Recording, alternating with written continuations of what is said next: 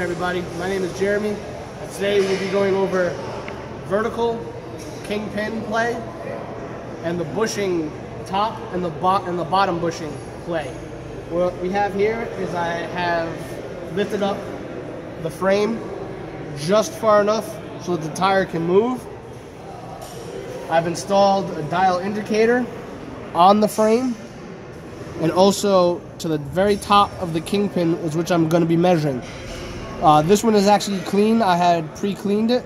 Sometimes if this is dirty, you're going to want to clean this off so that you get a nice surface to work with. You want to make sure that your dial indicator is dialed out to 0. That way you get a proper measurement. So also, what I didn't mention before is you want to make sure that your vehicle the suspension is unloaded. And by unloaded, I parked this vehicle out of the side of my bay, and I let it sit overnight and slowly let it just coast into the shop so that I would be able to work on it. And what that does is that settles the suspension and allows it to become unloaded. So what I'm going to do right now is I'm going to take the tire spoon, and again I'm going to put it under the tire. And if you guys want to watch the dial indicator, you'll see between 8 to 10 thousandths of play in the kingpin itself.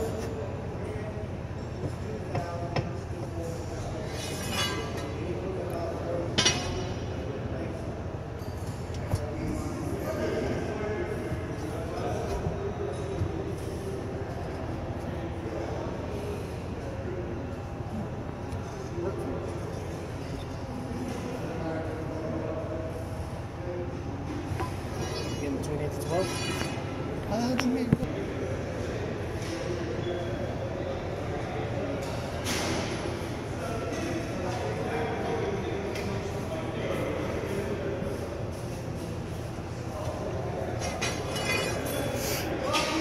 And you see right there, we had between 8 to 12 thousandths of play. The manufacturer specification is all based on vehicle specific. But mainly for a brand new kingpin, it's going to be between 2 to 20 thousandths. And for a used kingpin, it's going to be between 2 and 40 thousandths. So as you guys can see, this kingpin here is within manufacturer specification.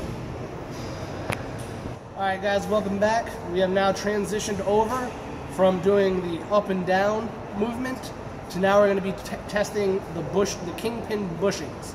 Now what that is inside you have your kingpin.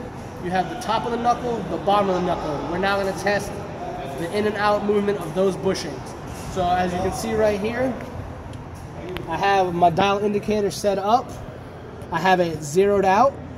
And now what I'm going to do is put a little bit of force behind it. And if you look close, you'll be able to see the dial indicator moving.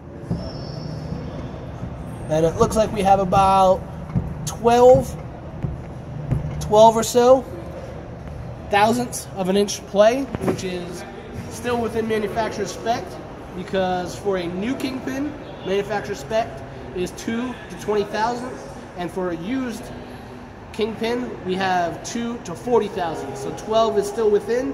It's a little loose, but it's still within spec. So I'm going to go ahead and we're going to transition this now over to the bottom, and we're going to test the bottom bushing.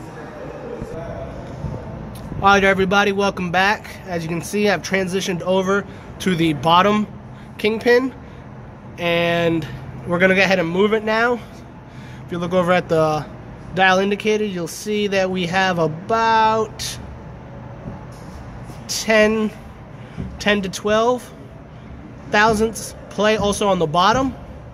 Once again, like we said before, it's definitely within manufacturer spec, which is 2 to 40 thousandths, being a used kingpin.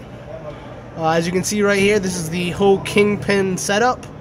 We have our top, our bottom, and then where the frame comes in, which would be, it attaches at the top and the bottom there. Just want to say thank you for joining me, and have a great day.